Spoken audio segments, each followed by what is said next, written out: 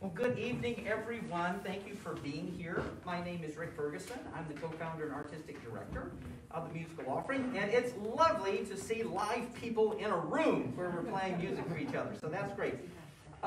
This Bach Festival is actually a student-focused event that we've been doing for some number of years, and I believe 2 years before the pandemic, we actually added a faculty recital to go with. So for instance, tomorrow we'll have students, I think we'll have 4 recitals going on for our students who will come and play.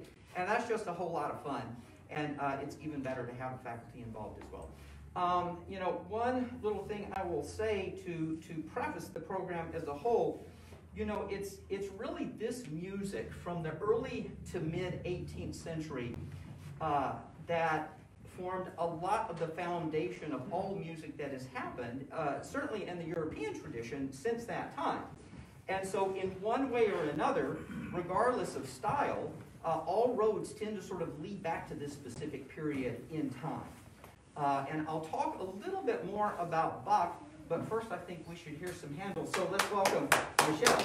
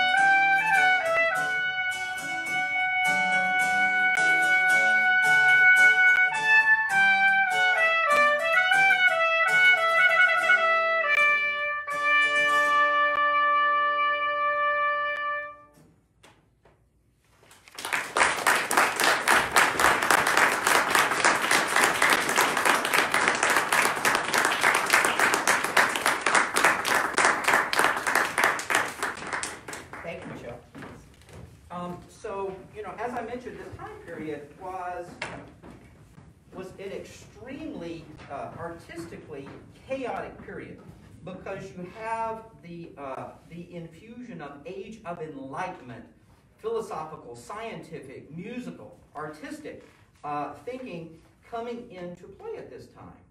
And I think no example really sort of serves better to illustrate this time period than actually a meeting that happened in 1747 in Berlin when Johann Sebastian Bach was invited to visit his son, Carl Philipp Emanuel Bach, who was the court composer for Frederick the Great. Frederick the Great at this time, in addition to being an absolute flute maniac, was really very much in the forefront of Age of Enlightenment thinking, right? So I have this nifty little book, which I would highly recommend. It's called Evening in the Palace of Reason.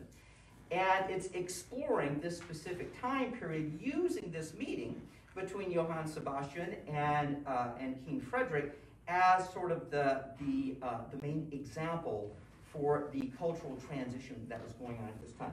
So I'm going to read a paragraph so that you have a little sense, and then we're going to hear some Bach to provide a little context. Johann Sebastian Bach was 62 years old in 1747, only 3 years from his death. And making the long trip from Leipzig, which would be his last journey, was surely more a concession than a wish. And emphatically self-directed, even stubborn man, Bach took a dim view of this particular king, the Prussian army having overrun Leipzig less than 2 years before.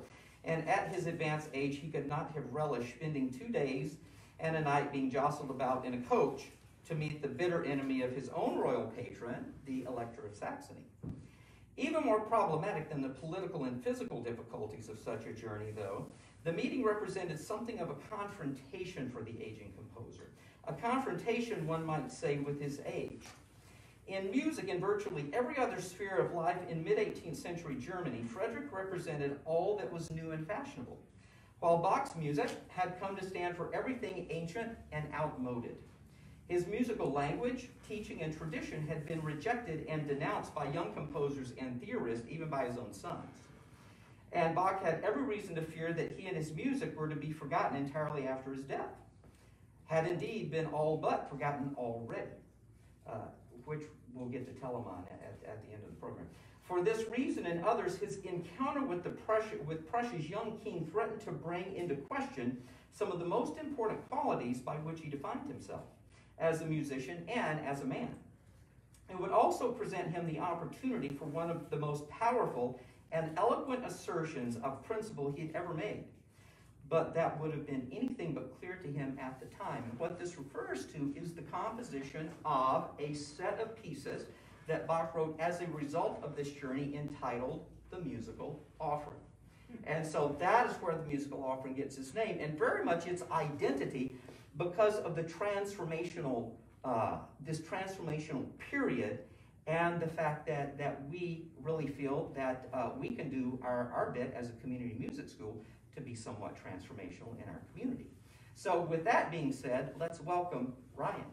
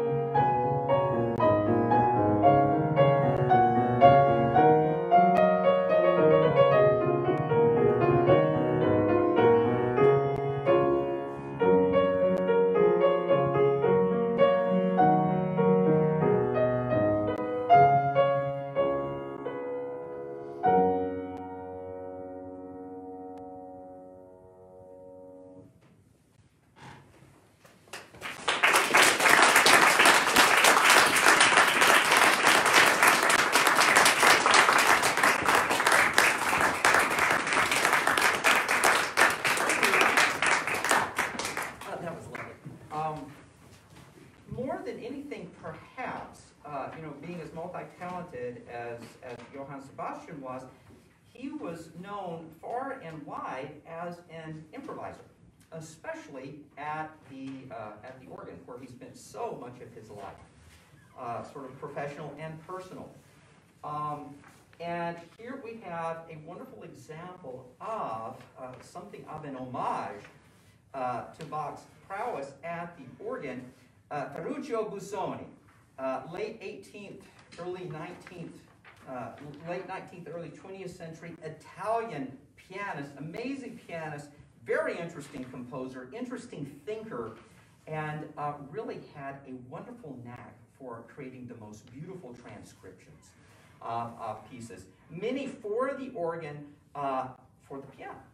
And so here, John is going to share this chorale prelude with us, and it's just a wonderful example of the universality of Bach's music, because, you can hear Bach essentially played on any instrument, whether it was really written for that instrument or not, and it sounds so convincing, and it sounds just absolutely transcendent, regardless of whatever it's being played on. So let's welcome John.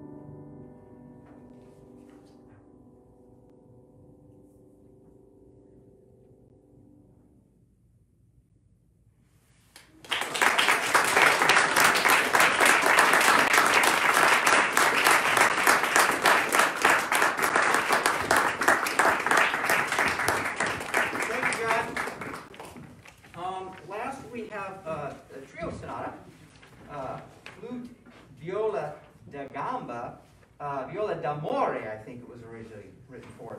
And Willie has found this piece, and we've had such a good time playing this piece.